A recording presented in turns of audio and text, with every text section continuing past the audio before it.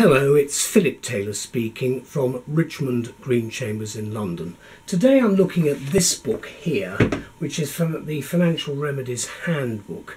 It's now in the 13th edition. It comes to us from LexisNexis Family Law, been written by a retired district judge, Roger Bird, and a current district judge, Sophie. It's an excellent book and one that I'm delighted to be able to review at a particular turning point for what was the old ancillary relief, now financial remedies, available in family proceedings. I've given the title of our review, "The new edition on financial remedies in family law cases arrives at an important junction for proceedings in the 2020s, and that's exactly, I think, where we are. Let's have a look at the book first of all. There it is. It's a paperback front, then the spine, and then the back. You probably can't see the reversed out stuff on the back, but never mind. The index is by paragraph numbering at the back. It's a detailed index, so you should be able to find what you're looking for quite easily there. If we go to the front of the book, there's the front page there. There's a reminder that every care has been taken to give accurate information, but obviously there's a sort of liability denial statement from the authors. Then we've got the foreword to the first edition, which was written by Lord Justice Thorpe, and then the preface to the 13th edition has been written by Roger, and I've taken a little bit of that for the review. Then we've got the contents section running all the way through. It's quite a substantial amount of content, and then we get to, just get there at the moment, to the last chapter, which is chapter 24, called Summing Up. Then you've got an appendix, which is actually the legislation. The appendix actually takes up quite a large proportion of the book, because it starts around about 320 odd. Yes, there. So you can see, in terms of the size of the book, the appendix is actually quite substantial. You've then got a very useful list of abbreviations, all of which are very helpful. Then you've got the table of statutes, all the usual suspects, and then you've got after statutes, statutory instruments. Then you've got after that some European material. There's always going to be a little bit of a European link. Then the table of cases. Then after that, a lot of cases of course, we then get to the body copy of the actual work. In chapter 1, introduction, and you can see the house style for LexisNexis, paragraph numbering, and there isn't in fact any footnoting in this particular book, but it runs through, and it runs, as I say, all the way through, and it's an important book which you need if you are in practice at the family law bar, or in fact as a solicitor involved in these sorts of proceedings. So what do I say about the book? Well, when the first edition of Financial Remedies Handbook came out from LexisNexis, it came out in 1998, and Lord Justice Thorpe then wrote in the foreword, talking about what I and others would know in those days as ancillary relief to financial proceedings in the family courts. And it stated this actual foreword with confidence that significant changes in law and practice are imminent.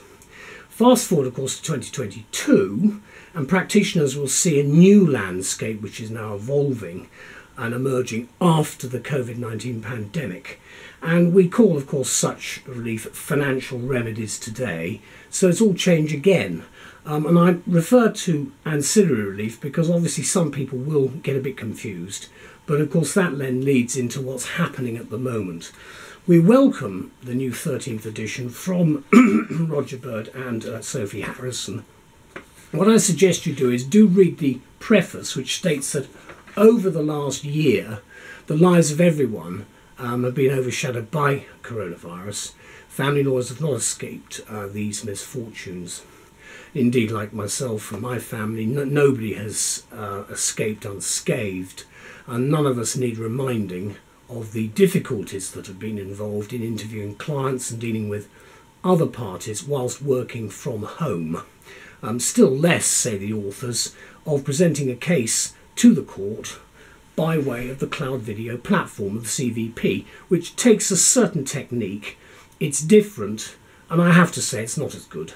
It's as simple as that. It's just simply not as good, because it's more difficult to try to gauge what is happening when you've actually got the person on the screen telling lies rather than seeing them in front of you telling lies. And that's why I think it's quite important to have attended parties hearings. This statement, of course, which I've just read out about the problems, neatly sums up why this book is so important for 2022 onwards, as the courts begin to open up again, we hope. As I write this in the autumn of 2021, we will see what happens.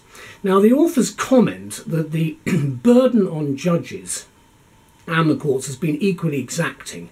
They are both, of course, judges, the two authors. So one can only hope that some degree of normality will return in the foreseeable future. And of course, for this reason alone, the handbook is a priority purchase, I think, now, because of what is actually taking place. Because what we're getting here is useful updates from the higher courts, who have produced their usual series of interesting points, as the authors put it, which makes law such a terrific area to practice in. It's one of the reasons why I've always been fascinated by it. And of course, we've got the Financial Remedies Court, which has been introduced. It's now established effectively, but there's a word of caution. Bird comments that, quote, government initiatives have been noted by their absence, which is not surprising given the pandemic and the parliamentary paralysis caused by Brexit. A nice bit of blame coming in here, of course. The Domestic Abuse Act, he refers to it as a bill, of course, is now on the statute book. So we will see how much effect it has on all aspects of what we do in the family courts. I'm not quite sure where we're going at the moment with that part of it, because, as I say, Parliament is just coming back for the autumn session, and we shall see what happens next. Now, in the book itself, there are 24 chapters, about 500 odd pages, and there's the substantial appendix of the legislation starting from page 327. So it's actually about a third of the book. There's also a most useful index I found right at the back of the book, which uses paragraph numbering rather than page numbering. And of course, the Financial Remedies Handbook remains, to me anyway, a fundamental purchase for the family practitioner, which is made even more of a priority today with the new court system we have to grapple with once it takes off. Now, thanks are due to the excellent work here of both Roger Bird and Sophie Harrison, putting the new edition together at a difficult time. So well done during what is, I would say, a twilight period of the pandemic. Must have been very difficult. The new 13th edition of the paperback was published on the 21st of July 2021, and law is as stated on the 1st of May 2021. There's the book again, and then there's the spine, and then the back. And as I say, the actual preface to the 13th edition, I've lifted a little bit of what Roger said, but I think it's useful. Let's just, oh, here we go, opening, this is chapter 16 on procedure. Quite important, because I think there are going to be some procedural changes taking place. This is the FPR 2010 Part 9, and there are various other changes which are covered, obviously, as you run through. I'm just opening it at that page just to show you and give you an idea of what the book is. But I'm grateful to LexisNexis and Family Law for continuing to publish these books, because they make our lives so much easier as practitioners. So a big thank you to everybody. Bye-bye.